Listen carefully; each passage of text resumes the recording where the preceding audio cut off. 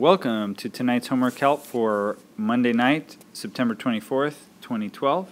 We're going to jump right in with evaluating exponents. It says here to evaluate each of the following. Use the sentence frames to explain your answers.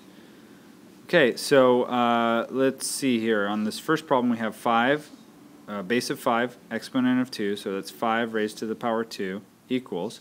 To evaluate this exponent, I multiplied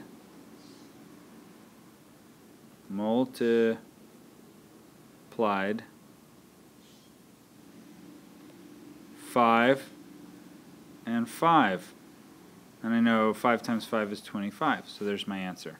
Okay. All of the problems on this side are the same. I'll do one of the cubed ones. I'll do this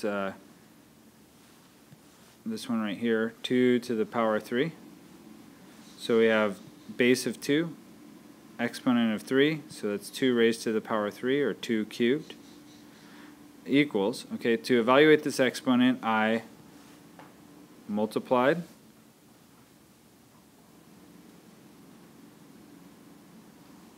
2, 2, and 2, because I multiplied 2 by itself 3 times. So 2 times 2 is 4, times 2 is 8. There's my answer. Let's move on to the back. Okay, here we are on the back side with Pam's shopping trip. Okay, Pam's baseball team needs some new equipment. At the store, the prices were shown like this.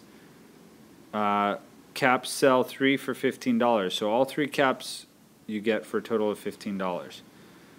Balls sell 4 for $12, so you get 4 balls in total for paying $12. Okay, using this information here, we're going to use it to answer the questions below. So number 1, 8 balls cost. Well, we know how much 4 balls cost, so we should be able to easily figure out how much 8 balls cost.